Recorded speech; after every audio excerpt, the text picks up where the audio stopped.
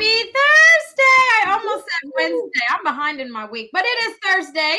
It's 10 a.m. and you guys are joining me for an author talk short with one of our other 12-day page turner author, James Hill, who is he's not new to the author talk realm. He is a publisher of Rock Hill Publishing, has also his own books, dabbles in many genres.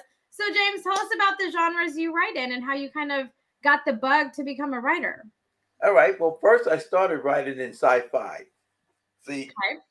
Started writing with Marvel stuff and started, with comics when I was a little kid, reading Marvel comics, and decided that, I would start writing out some of these things, trying to find out what the next episode was going to be. And I would write that in, and was always wrong, but that's what got me started writing.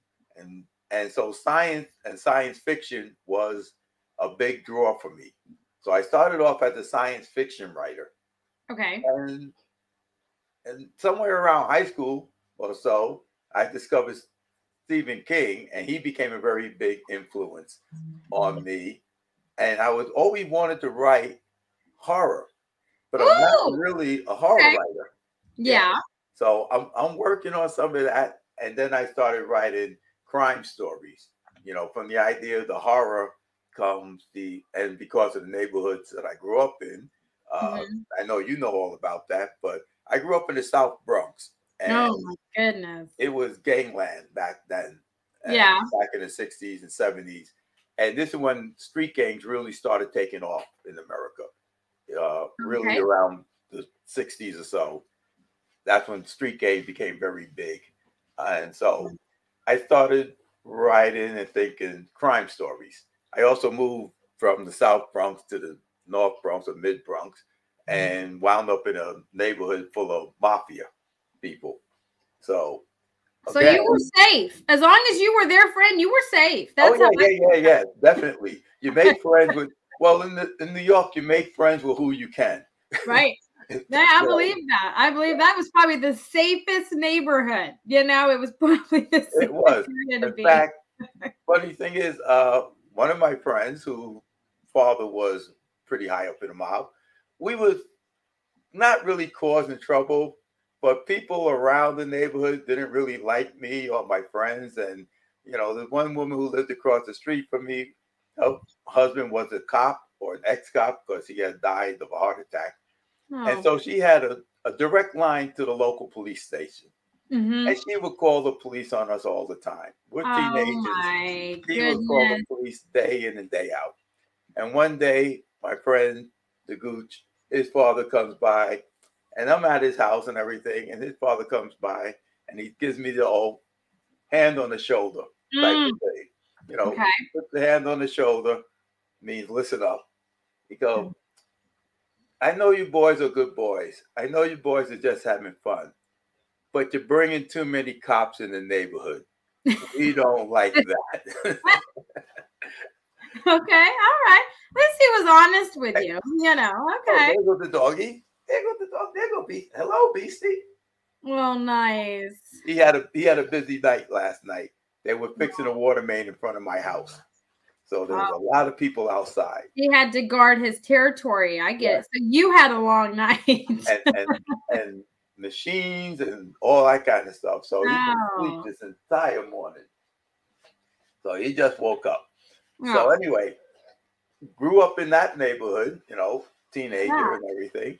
And so I started writing crime stories, and I had this idea for this series of crime stories that was stretched like 20, 30 years. How these guys go from being teenagers and just getting into the world of crime until they become these international crime figures. And one of the things that sparked this idea was every time on the news when you see one of these guys getting arrested, everybody in the neighborhood would always say, oh, he was such a nice guy. I didn't know he was into that.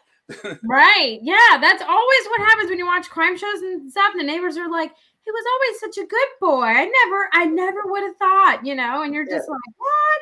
I don't trust people, my neighbors and stuff. I just, I'm neighborly, I'm friendly with them, and I'm very confident they're all very good people. But you just never know of the Jeffrey Dahmers in the world. Okay, Yeah. you don't. You don't.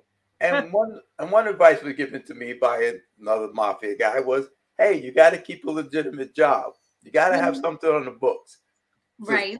To show the tax people. You know, so you find out that, oh, Mr. Johnson over here, or Mr. Rocky over here, yeah, he goes down to the factory every day. You know, he's a factory worker. He's a good guy. And then you find out later, yeah, he goes down to the factory and he runs the numbers and, bracketeering and all kinds of other things, But yeah, he does it out of that office in the factory. Yeah, you got to have your facade, right? You got to have what people see and then what's going on behind the curtain, right? Yep. I love that. So what made you decide to turn, I don't know if those were like experiences. I'm sure some of it is elaborated, so it's not fully the things that you experienced, right? But what made you want to be like, you know what? I want to write these, coincidences, adventures. We'll just say adventures. Adventures that you noticed or were a part of or whatever. What made you decide to turn those into your killer series? Well, because also coming up in the 60s and 70s, you had the whole tension between blacks and whites and this and that. And in America, every neighborhood, well, not every neighborhood, but a lot of neighborhoods are really segregated. You have your Italian neighborhood, you have your Irish neighborhood, you have your Spanish, you have your black, you have your, and those neighborhood people flock together. They say birds of a feather flock together. Mm-hmm. Well, people will move into one neighborhood, and that's where everybody of that nature will move to. And then, when someone else moves into that neighborhood, all of a sudden you see the neighborhood change. Black move into this neighborhood, all of a sudden the white people move out, and more black move in. Spanish people move into this neighborhood, black people move out, more Spanish people move in. So the neighborhoods are constantly changing. They call New York a melting pot, but everybody melts in their own little section, and the idea is you never stir the pot, never stir the pot. Yes. So it gave me the idea, okay, so what happens if you have this one guy in the mob who has friends of different persuasions? He has Irish friends. Italian and Irish doesn't get along. You have Irish friends, you have Spanish friends, you have black friends. And what kind of criminal organization was formed from that? Because it wouldn't be your direct mob family, because in order to be in the mafia, you have to be Italian, 100% Italian. Now, you can be on the fringes of the mob and work with the mob, but you can't be in the mob. Okay. Right. Yeah. So the one guy, he can bring in anybody. And then you have the black guy who comes out of a much rougher neighborhood. All right. So this kid grows up in the mob family and in knowing crime and knowing the criminal life, but he's not a street criminal. And then you have another guy who is a hardened street criminal. He comes up in a gang and family life and all this kind of stuff. And what happened when you merge those two personalities together? Yeah. And it creates a super criminal organization. Well, and that's what my whole idea would be. Yeah. And that's the whole idea behind the Killer series. Is these two guys become international criminals. And then you have things with the government and all this kind of stuff that feeds into it. From the 70s on, you have like the war on drugs and what really was the impetus behind that. Yeah. And, international things what happened with in the Middle East and with the Cold War. And so it's a lot of intrigue. Okay. So it's not just a crime story. Right. But that is the center of it. But you have political intrigue. You have all these type of things that actually go on in the world. And a lot of it behind the scenes, because a lot of people don't hear about this. They don't know this. They don't know what the United States is doing in other countries. They don't know what other countries are doing in the United States. Look at the world today. Look at what's happening today, how we're so surprised that people are meddling in our elections. And, I used to watch the show Mission Impossible. Yes. And Mission Impossible was around the world meddling in everybody else's government. Right? He does. He's a big instigator. Big instigator. And I used to laugh at that because I didn't know for a long time when they kept saying, you know, if you get caught or captured, the secretary would disavow any knowledge of your action. And I used to think, no one even knows who this guy is. Why would anybody care what his secretary thinks? Yeah. And then I found out, oh, he's talking about the Secretary of State. Yeah. That's the problem. The government can't acknowledge that these guys are going around the world doing these things, you know, these spies. They're expendable, right? They're just expendable, or however you would word that. So did you ever watch that? It wasn't like a documentary. It kind of was on Netflix about the museum robbery that took place. I can't remember if it was the 80s or the 90s, but they stole these. And I think it was like somewhere in New York. They went into this museum and they stole a bunch of paintings and they can't find them, right? And so they were traveling like how far it was because it was so long ago. And like the Italian mafia kept coming up, James, kept coming into the equation, you know? But it was cool to kind of see, you know, when it got me thinking about that when you were talking about how, you know, like, yeah, they're, you know, international criminals and that's the focus of it, right? But all these other things are going around in the world. And that really kind of plays into what their life is, right?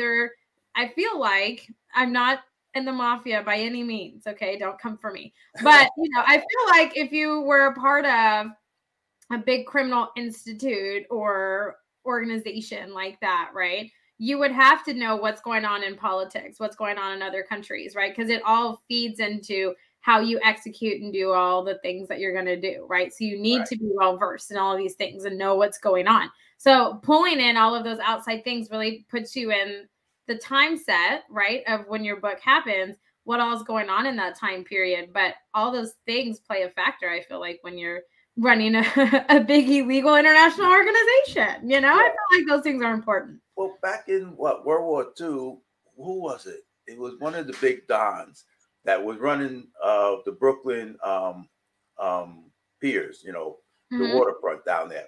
So they went to him and they told him, you know, hey, we got a war going on. We don't want any interruptions on them. And he was like, yeah, no problem.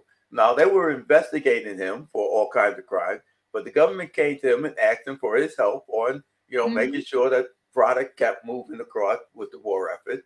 And he did. And I can't remember which one it was now. His name escapes me. But anyway, right after the war, they deported that guy. That deal was off after the war. But, you know, for the next, they were going to deport him anyway before that for being an organized crime and all this kind of stuff. They were going to deport him back to Sicily or whatever. And so he stayed off being deported. I'm not sure if it was Luciano or it was one of the big dons in New York. And right after the war, they went ahead and they turned around, they reopened that case and they deported him. So it's like the government does they do get involved with some people of savory character when they need to. Right. Well, so I know you're crazy me, like joining me in my crazy self for the 12 days of page turners. That's how I've labeled it. You know, you're joining this crazy lady for the 12 days of page turners. And you're going to be on December 4th at 7 p.m. Central, 8 Eastern. And what is that? Like 5 Pacific, 6 Mountain, all the time zones. We're just going to all the time. We're going to the funny thing is we're going to be on the same time everywhere, but it's going to be different times. Exactly. Same time everywhere, but different time depending on where you're at. But without telling us what your promotion, holiday promotion is that you're offering, give us a little bit of a hint of what we can expect you're somewhat, you know, going to be offering for December 4th. Well, I'm going to have all my books, of course, up there. My sci-fi, my fantasy. We didn't get to talk about fantasy, but that's okay. We can talk about that on the 4th. And, of course, my Killer series, all 4 books from the Killer series, which I finished this year. So I finally penned the last of the Killer series, even though you keep telling me I should write one more. I love them. They are my kind of books, and I love them. But you have written in so many genres. We didn't even touch on We dabbled a little bit in your sci-fi, and I have more questions about that. But on the 4th, we're going to dive in so much deeper into all of the books that you have written. Talk about your holiday promotions that you have going on for James Hill. Also, you're going to have some Rock Hill authors that are going to be joining us. They're going to be coming up in some author talk shorts here shortly that will talk about their promotion that Rock Hill is running. So besides just James Hill's promotion, he also has Rock Hill Publishing promotion. Everybody will be up on a promotion. Everybody, even the ones who can't make it to the author shorts and stuff like that, we're still going to be pushing them too, because Rock Hill pushes all about authors. You know? Exactly. That's why I love working with Rock Hill Publishing. They are amazing. And now Mickey Mickelson is also working with you guys, which is so exciting. Right. So up into bigger things, right? And so I'm so excited about it. But James Hill, thank you so much for taking time out of your Thursday morning, mid-afternoon for you. And let me just say congratulations on your award, going across the pond and, you know, becoming a big do over there. Oh, right. I'm really big in the UK, apparently. I'm really big over there. So now, what was the name of the award again? You got? I run the Global Award for corporate Live Wire. Yeah, there you go. Yeah. Nice trophy, by the way. Nice. Right, isn't it? It's so nice. It's so pretty. You shot that up on your bookcase behind you, so that it always shows up there. You know, maybe a light on it. You put a little light over it. You know. I'm afraid my kids will break it. So it's still over there in the box for sure. But James, I'm really looking forward to December 4th. I love talking to you. We could talk for hours about all of your books and the experiences that you had that have played a role in your books. So I'm really looking forward to it. So you guys remember, the 12 Days of Page Turner starts December 1st. It goes all the way through the 12th. We're going to have new authors every night, a bunch of different genres every night, talking about what holiday promotion they're offering, because the best gift that you can give someone is a book this holiday season. So we have plenty more of Author Talk Shorts coming up, but tune in December 4th to hear more from James Hill. But until then, everybody,